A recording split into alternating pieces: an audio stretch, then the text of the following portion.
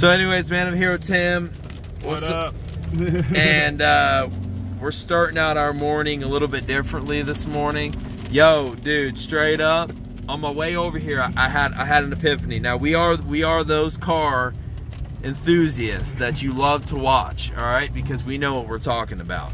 And by the way, Tim, hey, yeah, this individual right here is driving a new Veloster N, which is from the N division inside of Hyundai. Yes. And it started with the i30N, correct? Yes, and right. that started in the European market, which was, I'm telling you, Tim, I know you love your Veloster, but the i30N is so much sexier than your Veloster.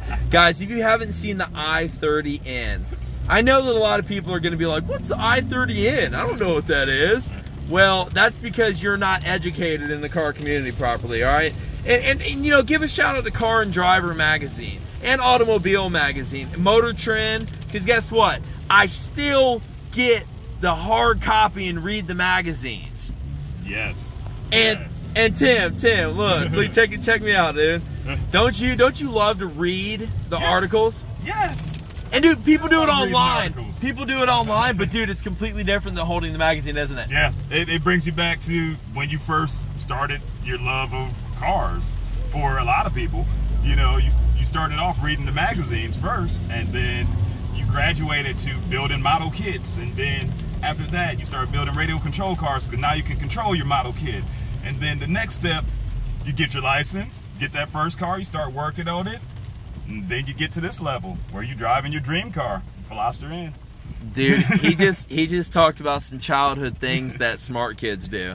Like, dude, I didn't do any of that repairing and working on building model cars or any of that. I tried and I failed, okay? I would try, I would end up breaking it, I would get pissed off, and then I would go back out and ride my dirt bike or ride my BMX bike. You know, but it's so funny that we say that, Tim. And there's such a contrasting element to how we grew up.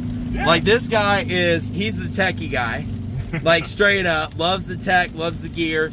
By the way, we have GoPro Hero 7s right now around us, okay?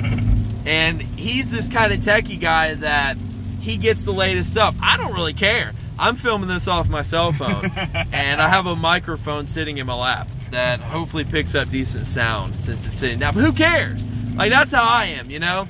But it's so great because we're both car drivers, you know? Even though personality-wise, Tim, hey, tell these, we're completely different. Completely different. Like, Opposites of the spectrum. Like, straight up. Like, he got on, all right, so anyways,